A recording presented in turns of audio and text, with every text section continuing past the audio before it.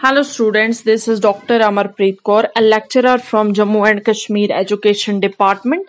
In today's lecture, I am going to discuss about sewage treatment. Firstly, what is sewage? Sewage is that water which is released from households. It mainly contains human excreta.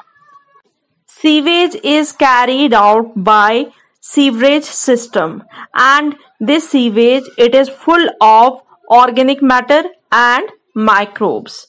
Many of the microbes, they are pathogenic. That is why we cannot release this sewage directly into water bodies. Okay, before their disposal, we treat sewage.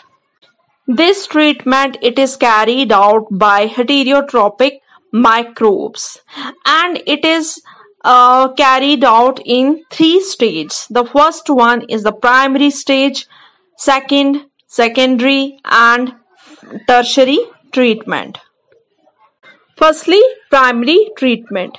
It is a physical process and it involves removal of large and small particles, mainly by filtration and sedimentation.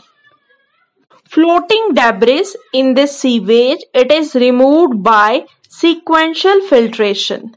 Then the other process is sedimentation. Soil and small particles, they are removed by sedimentation.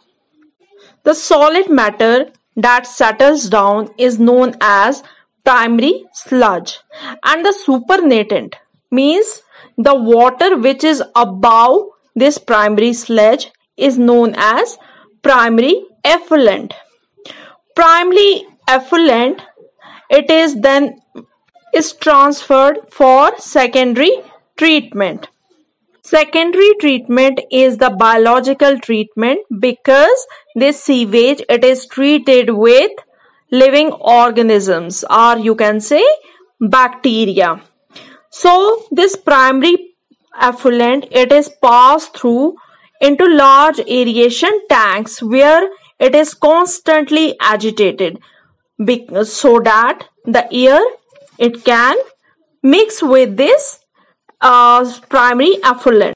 Aeration tanks, they show a large growth of heterotrophic microbes, and these heterotrophic microbes, they form flocks.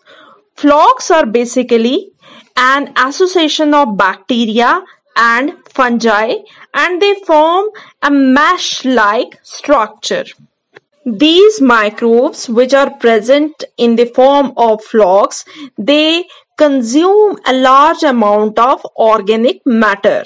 This significantly reduces BOD, that is biochemical oxygen demand of the effluent. BOD, or biological oxygen demand, it is that amount of oxygen which is required by the microbes to break down organic matter.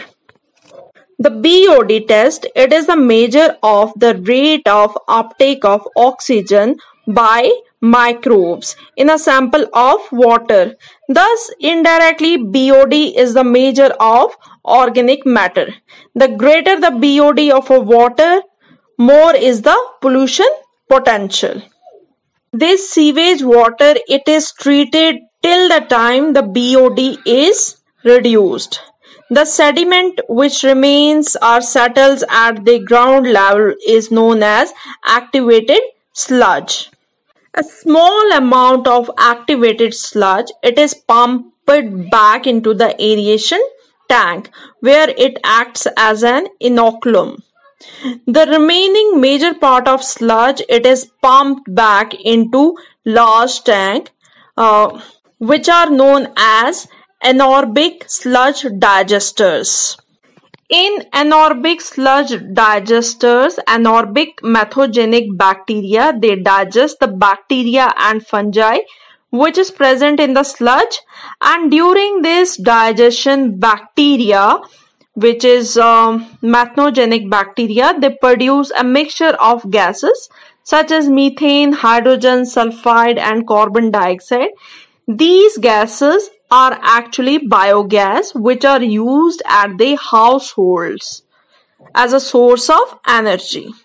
The effluent from the settling tank of the secondary treatment plant is generally released in water bodies like rivers and streams, but if same water can be used for households, so before usage it has to undergo tertiary treatment.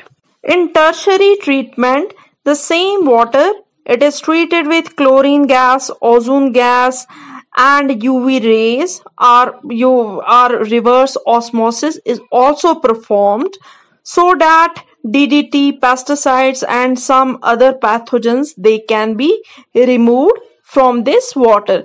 Then this water can be used for domestic purpose. Thank you for listening to this lecture. If you have any question, you can visit my website, that is www.amarpreetkour.com.